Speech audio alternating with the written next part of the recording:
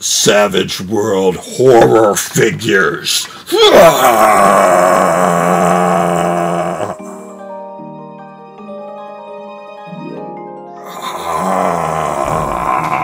Funko is killing it with Savage World. I am loving these figures so much. I already recorded this video actually, and I lost the footage.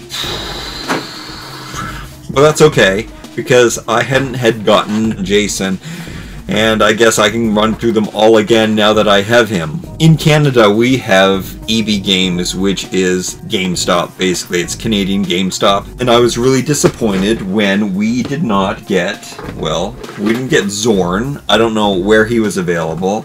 And then we didn't get the Mortal Kombat ones.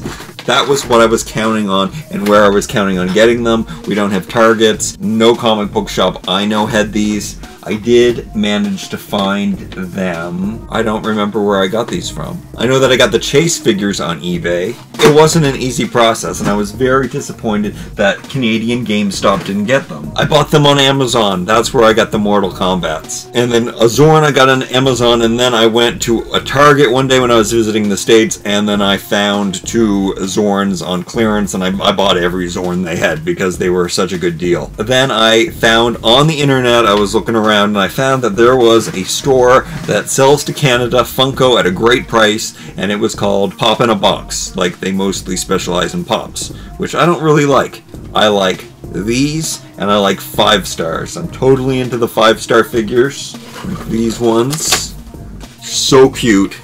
These are cute too, but tough and cute. But then it takes a really long time to get them from Pop in the Box, because I think it's in the UK, so you have to wait a very, very long time to get these. They sent me these 4, no Jason, and said that I had to wait for them to order him or for him to come in, and then all of the Thundercats. While my order was pending, it's still pending. Well, it's not pending anymore, because I saw at EB Games that they started getting the Savage World figures in. They actually got, I think, they just got 4. They got 2 from the Thundercat series, and they got 2 from the horror series. I think it was just these 2 in Canada so far. Now I only need to get 2 more. This guy was cheaper. Usually they're $15 for Americans, and they're $15 for Canadians. I mean, if you have a club membership, you can pay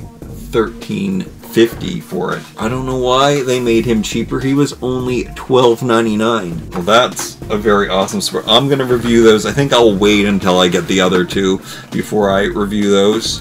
But luckily you're gonna be able to see all of these. I probably should mention that Funko also makes a series of DC figures that look exactly like Savage World, but they are a Amazon exclusive, and they call them DC Primal Age.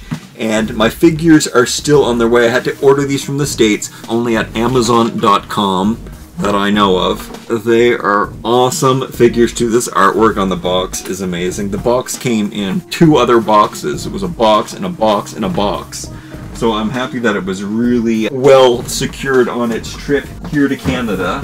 So I'm waiting on the figures that I'm getting. How many figures are there in that set? 8 figures and 2 beasts. And they're awesome. I can't wait to get my grubby little hands on those, because they're exactly the same in this primal, fierce, savage looking. They put furry boots and loincloths on them, and then they make them barbaric, which is what I loved most about Masters of the Universe. I fell in love with the figures far before I knew anything about the cartoon, and when I finally saw that cartoon on Laserdisc, let me tell you, I was slightly disappointed, because they juveniled up my strong, grotesque, hunky, chunky, awesome figures with comic relief and Orko and whatnot. So if you want to save the cards on your figures, so I should tell you the story about how these came in. I was away in LA, and when I came home I found the box had been left on my doorstep, by whatever the courier was. I guess it was just the post office. And it was all soggy. One of the cards inside was soggy. It might have shown up the day that I left and had been there for like 2 weeks. So yeah, I like to cut around the perimeter if I want to save the card. To tell you the truth, I'm not loving the cards on these. Like the original Masters of the Universe figures, which these are based on, they had like a little comic scene on the back, and cards were just really, really beautiful. Masterpieces. These are okay, but I'm actually kind of grateful because I don't feel guilty at all removing them from their blisters. They're all the same on the back anyway. You get to see the 5 characters available. Collect them all. Freddy Krueger, Jason Voorhees, Pinnhead, Michael Myers, and Leatherface. And it gives you their name at the top. And it says 5.5-inch action figure. My favorite kind. Once I discovered Masters of the Universe back in probably '82, there was no turning back. I didn't want any other toys, just Masters of the Universe, up until I was 12 years old and no more toys. I mean, I had Legos and stuff. You gotta have Legos. Let's put the Thundercats up there. Let's look at Jason's weapons. Look at that sweet bone axe. That is beautiful. These things are kind of brittle plastic. They don't remind me of the Masters of the Universe weapons, which were very bendy and soft. You can see how primal the blade is with nicks and scrapes in it. And I have to tell you that things don't really fit in the hands very well. I'm not going to put these things in their hands. These feel like they could break. Does his waist twist? Oh, whoa, did you hear that crack? He was glued shut. You have to be careful with these though. The Thundercats have been showing up with a lot of broken parts. Some of them are softer than other. Their arms and their heads and their legs come off really easily. The legs are on ball sockets, much better than the elastic bands that we had on vintage Masters of the Universe. I would be gentle with them. I don't really need them to hold their weapons. I'm gonna keep them in a storage box, so I'm not gonna put their weapons in their hands. I can't apply it. I mean, a lot might have to do with the temperature of the weather. It's colder now, and I have been noticing that my toys are a lot harder and stiffer than normal. But you can see the amazing sculpts, but it's simple enough. I'm big into simplicity in my toys, and I don't like too much detail and too much painting. McFarlane is a bit too much for me. Even Masters of the Universe Classics is a bit too much detail for me. These, with their classic retro 5 points of articulation, I'm so happy that these are out. I'm looking forward to getting my Super 7 figures as well. Let me show you Pinnhead now.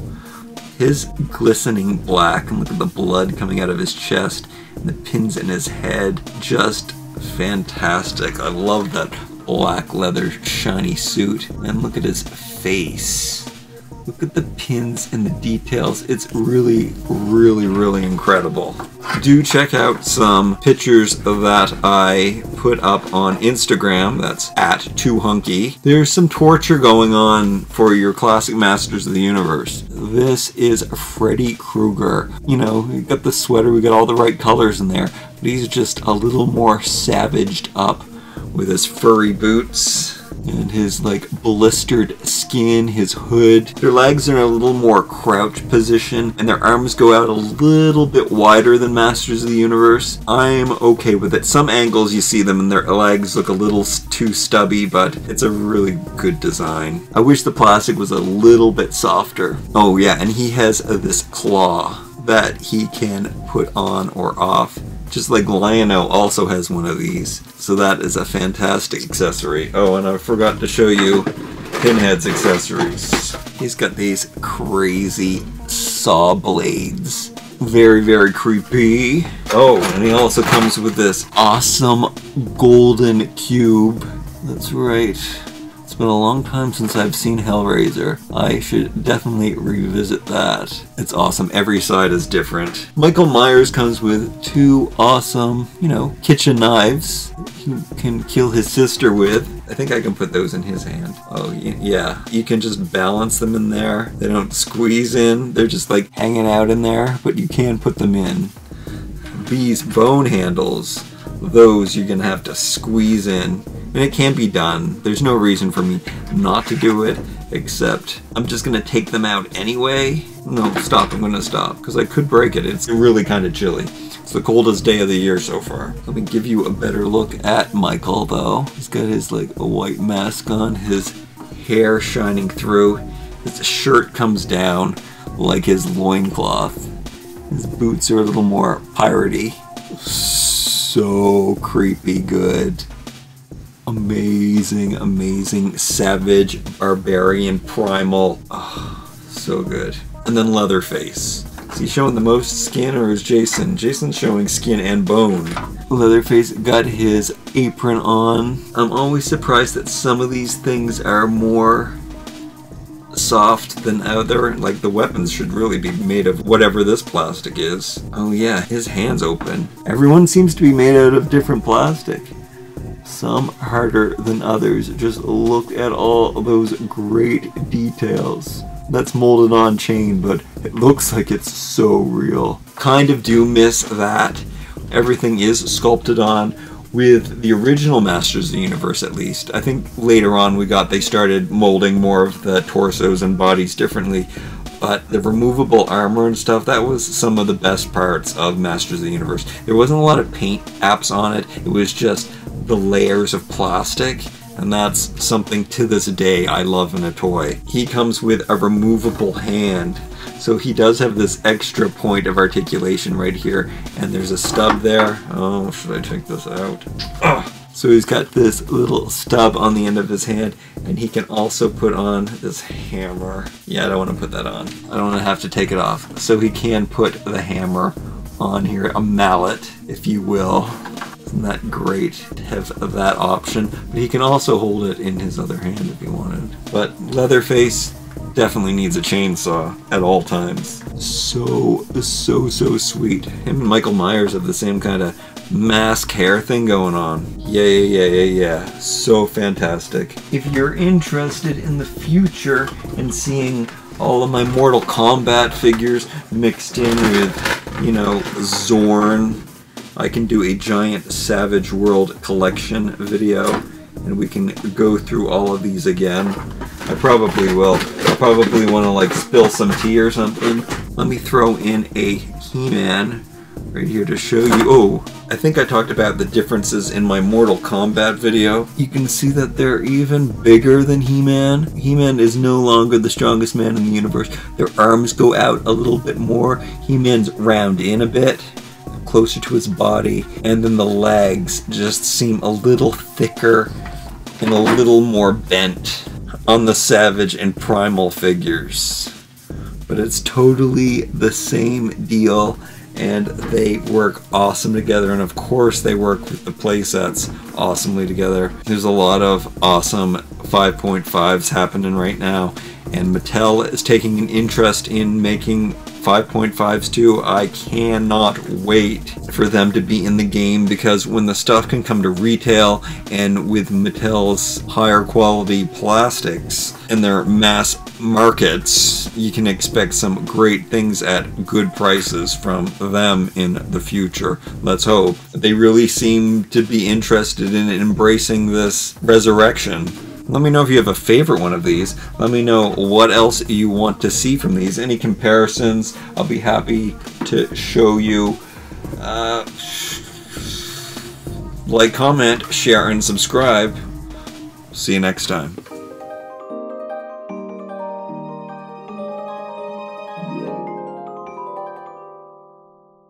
Jason, of course, is my favorite, I would have to say. Jason's my favorite, but I think I like Leatherface's outfit best. Their arms are too wide to fit in Talon Fighter.